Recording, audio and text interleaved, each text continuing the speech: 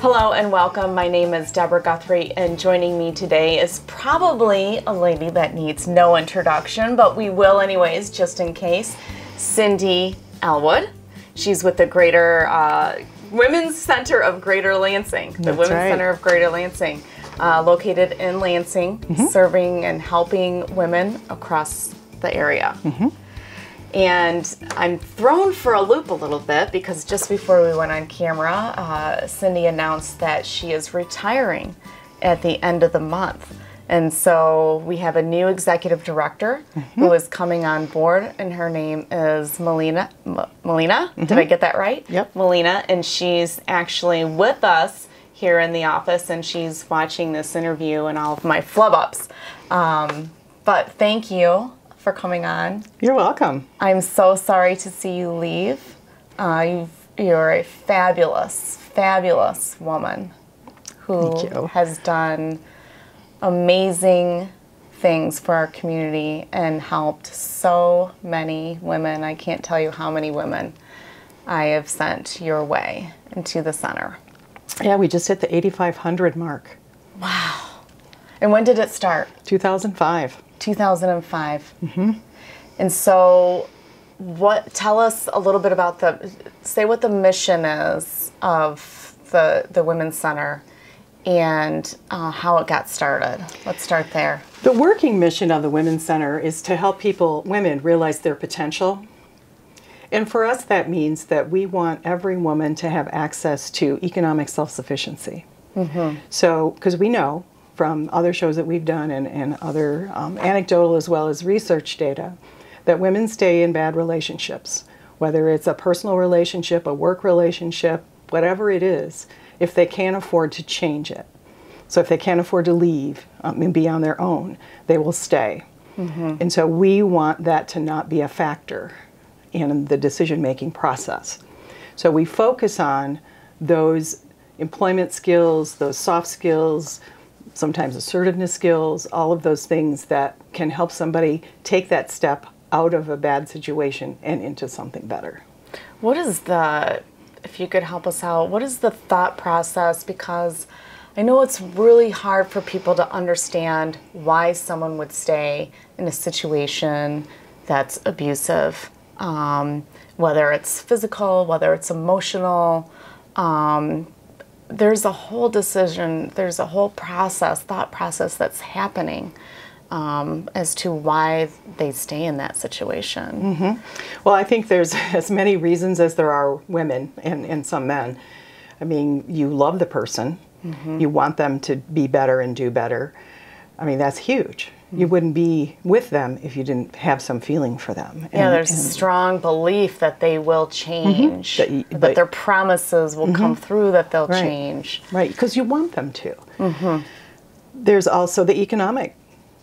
If there's children involved, oftentimes economic abuse is actually the #1 form of domestic violence, economic. They control the money, they control the checkbook, they control the car keys, they control the cell phones. It's really hard to get out from under that and feel with any sense of safety.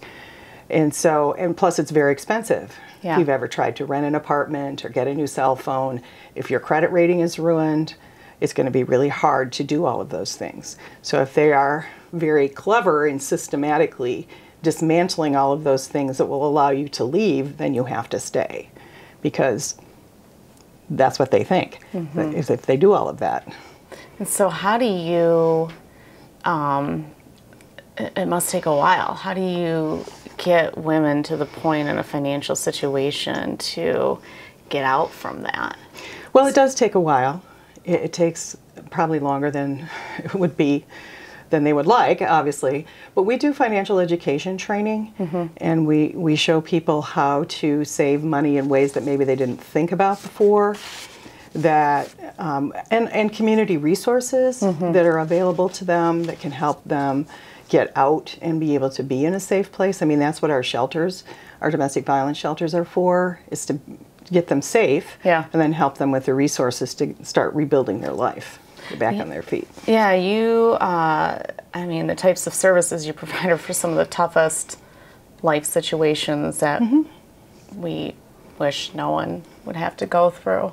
but it happens. And you're there, and your center is there, and the people who are there at the center and the volunteers, they're all there to help women through these, domestic violence, sexual abuse, sexual violence, recovery programs, parental conflicts.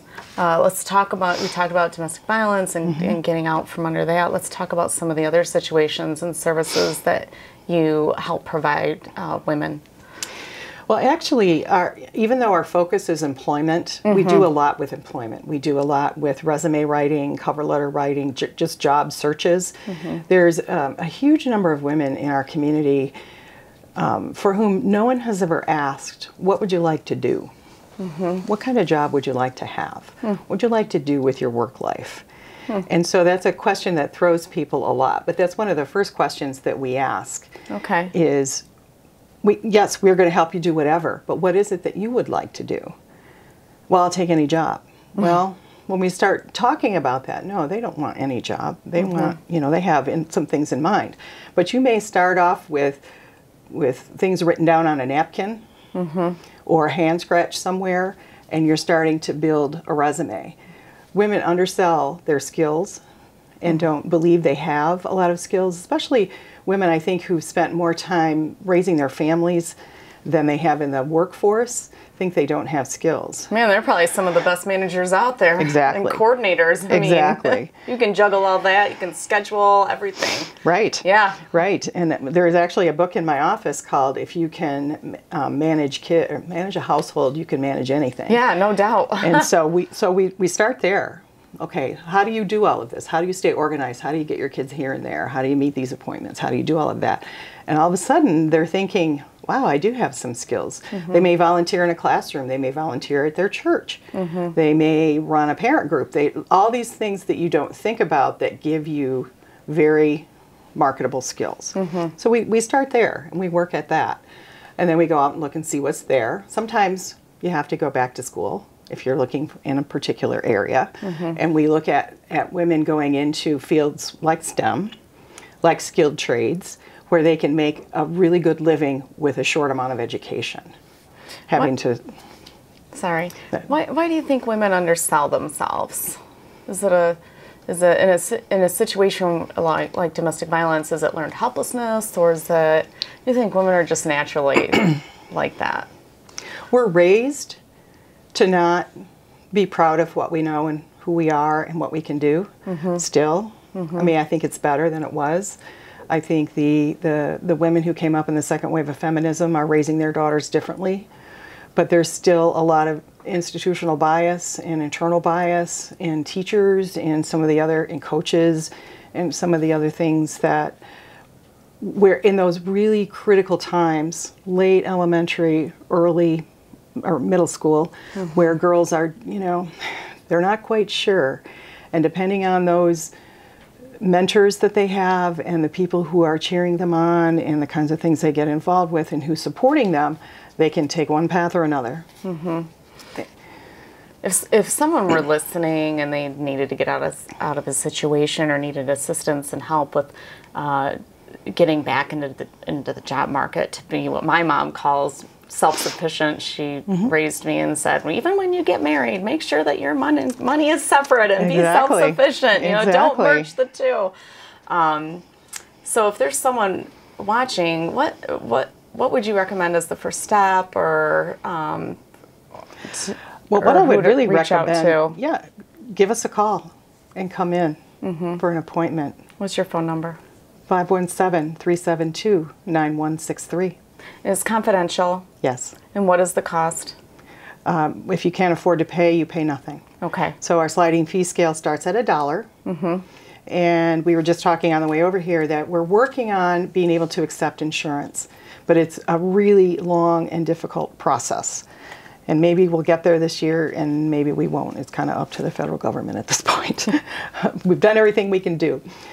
So one of the things about the Women's Center is that we are the mental health safety net for this community. We will see anyone, regardless of ability to pay, and whatever the issue is. You come in, we'll work with you. We're going to help you. You're going to help them. You'll get something. from it. And so you're a private nonprofit Yeah. Organization. How are you funded? We are funded primarily in two ways. We don't get a lot of grant funding, and so we are donor funded. We work really hard to get and keep our donors, and we do a couple of fundraisers every year, one that's coming up on Friday. Yeah, so you have, one of them is Bras for a Cause, which happens in the fall. Actually, we're not doing that one anymore. You're not? Get out. No, For there's a real? reason why. Why? Well, the fashion design program at Lansing Community College and Annie Wojo really took that fundraiser over. Yeah, okay. And they're eliminating that program. So she's not going to have any students. Yeah, I went down to the Knapp Center for a meeting, and I was shocked to see that the fashion... It's gone. I couldn't believe it. I know. Wow, okay. So they were running it, and they were helping with that. Now that that program is... Yeah. Okay. They were, in 2018 was the last one. Okay. That we did. Well, that was a fabulous fundraiser. Oh, it was incredible. I really have was just incredible. a few bras from it. What they would do is they would design, the fashion designers would, geez, I don't want to use the word embellish, but they would basically embellish these bras. And you would bid on them. Right. They would create works of art Yeah. with the theme around domestic violence and sexual assault and reclaiming. The bra event started around the issue of breast cancer, and it kind of morphed into all the different abuses that women have and all the things that get taken away. So it started off with reclaiming the bra years ago. And it kind of then, we expanded it out because we look at all survivors. It doesn't matter what you're a survivor of. If you're a survivor, if you identify as a survivor, that's all we need. So these students, some of them were 17, 18 years old, were coming up with these incredible works of art. And they designed the poetry, they designed everything. Oh, the stories that go with the bra, just breathtaking. It just gets into your soul. So it's really sad that they don't have that opportunity anymore. Not only just for the fashion stuff, but be able to create that and speak to the world that way. And so you have two other events. Yes. One of which is coming up this Friday, March 15th. It is the We Laugh Comedy Show. It's in Rio Town at the Cadillac Room.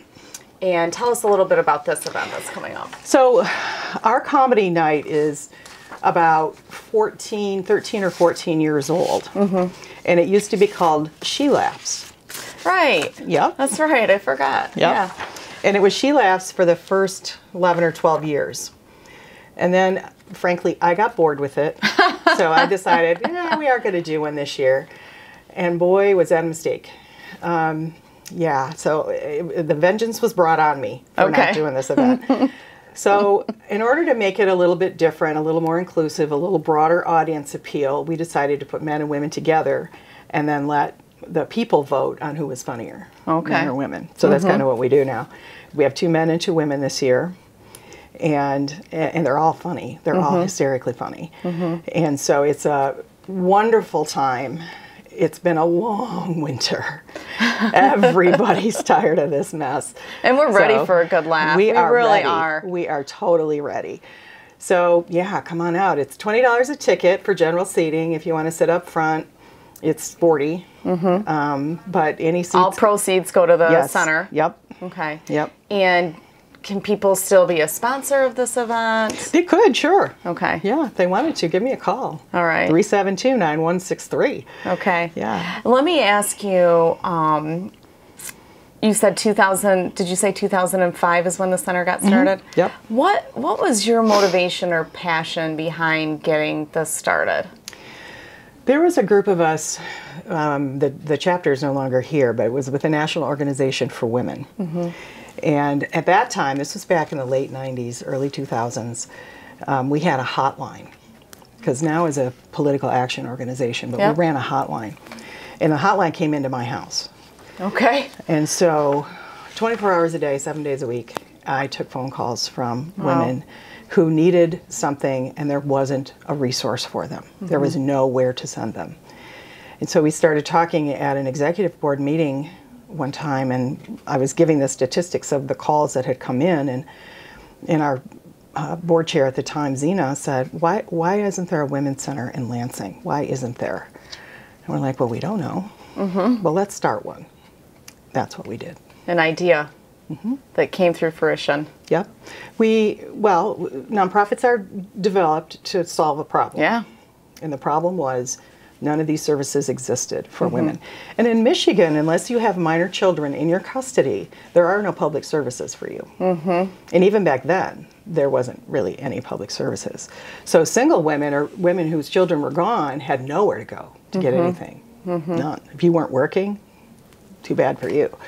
So that's kind of how we started. And the menu of services that we offer today is pretty much the same as we offered 15 years ago. I was going to ask you, which services were the first ones when the program started? Yep. It's always been about employment and counseling. And we have a job seeker support group that meets on Mondays from 10 to 12. And if somebody has been unemployed for a while or is having trouble getting a job or keeping a job, there's usually some reasons behind that. So we'll encourage them to get some counseling while they're looking for work, because also if you've ever looked for a job in today's market, it can be pretty soul-sucking. And if you haven't been in it for a while, it's changed. Yes, it has. And dramatically. It's real easy to get depressed and give up. Yeah. So if they have a place to go to debrief, to vent once a week, it really helps keep them motivated. So those two things go hand in hand. Then we were looking at, okay, so what are you bringing to us? You're unemployed. Why are you unemployed or you're underemployed? Well, because I'm in this situation or I'm in that situation, or I didn't finish school. When we first opened, we had a lot of people who didn't have high school diplomas or GEDs. And so getting them that will open up a whole nother world of possibilities for them that they didn't have. How can before. someone You can't hire a person who didn't finish something? Right. It's Well, really that's one hard of the- to look at That's an one of applicant like that. The things that it never used to be an issue, but it is in today's world. Back when our parents were, there's a lot of people that quit school to go work on the farm, to go to the factory, to go to war, all those things. So it wasn't as big of a deal, but it is now. The whole landscape has changed. But man, at least finish high school. I know it's not always great. It sucks sometimes, but man, you just got to get through it and finish it. What have been some of the challenges along the way for the center? Outside of funding, which for any nonprofit is an issue, but I would say the social challenges for us have been that people don't think that, or they believe there isn't the problems that there are. It's like, well, if she would do this, or if she would do that, or if blah, blah, blah. And so we already judge people before we know their story. And I run into this when I give speaking engagements that, why is there a women's center, not a men's center? Why don't women leave? Why blah, blah, blah. There's just all these things that we sort of heap on people because we are in the instantaneous world now. The internet has changed our society, and in some ways not for the good. And I think there's a lot more judgment. I think there's a lot more presumption that people have opportunities to do things and just didn't do it because they're lazy or they're this or they're that. And so we don't have room to hear the story because we're already judging somebody.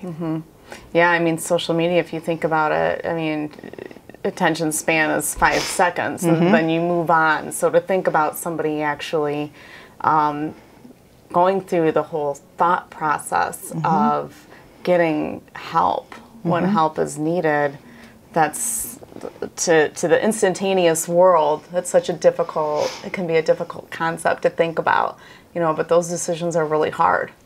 Well, one of the things that we did up front, and we still do this, is that we're kind of the anti-paperwork people. Our intake form is 1 page front and back.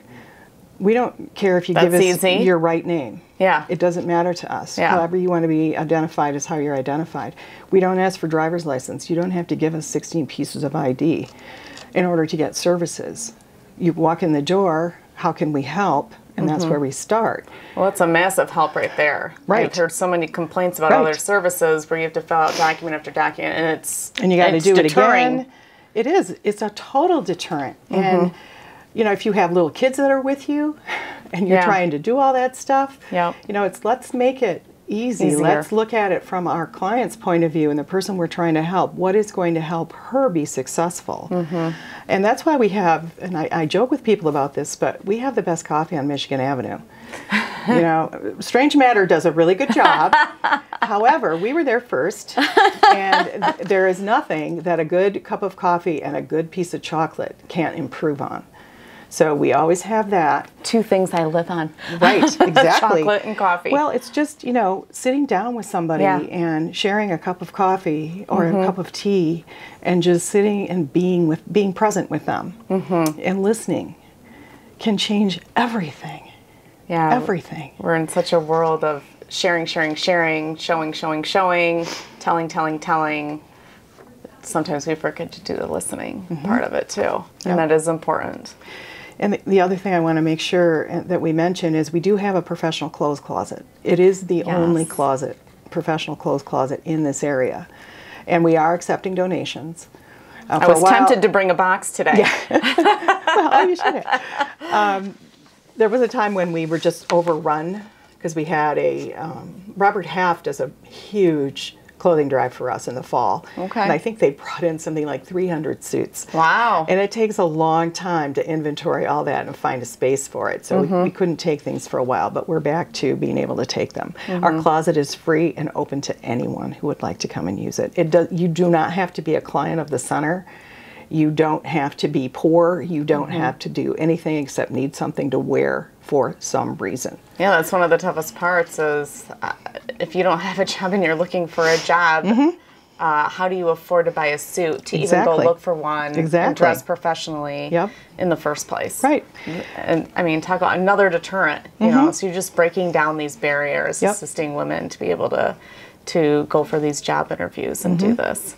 Do you see March is Women's History Month? You know, your center is, I mean, I know it's only been there since 2005, but it's historical, so to speak, in its own right in Lansing and what it provides for women around here. How do you see yourself? And I'm so sad to see you leaving, but how do you see yourself as a leader in the footprint that you've left on this community? Because you have. I think, you know, when we created the Women's Center, we really did create it as a judgment-free zone.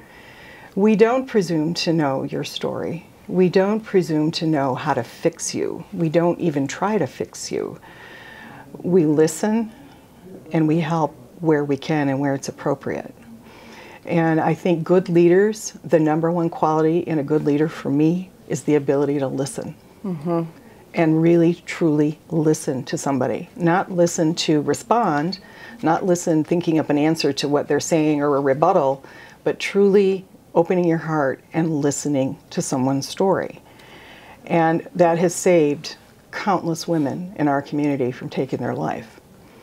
So if the legacy is, if Melina's coming on and the legacy is maintaining that judgment-free zone, maintaining that space where safety is number one next to listening, where someone can go and get what they need without all the attachments. Because that's how we empower people. We give them the tools from our toolbox and our tool chest. We give them the tools to make a better life. But some people don't know what kind of tools that they need because they haven't had that opportunity. So if we can sit with them and we can hear their story and find out what kind of tools are going to work best for them, that's all we need to do. We give you the fish, the fishing pole, and you fish.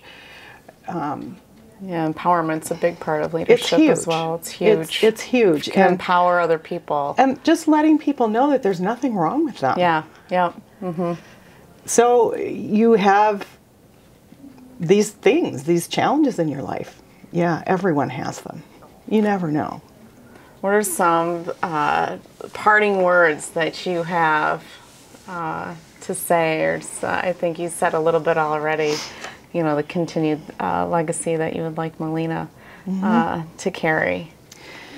I think women make up half the population and hold up half the sky, and yet we only have a quarter of the funding to do the things that we need to do. We need to be at the table. Invite us, listen to us, give us a chance to prove that we have the abilities and skills that you're looking for. Thank you, Cindie. Anything else that you want to say? Go State. No doubt. Thank you so much for joining. I'm so glad to have you on. As always, great conversation. And I want to thank you for watching.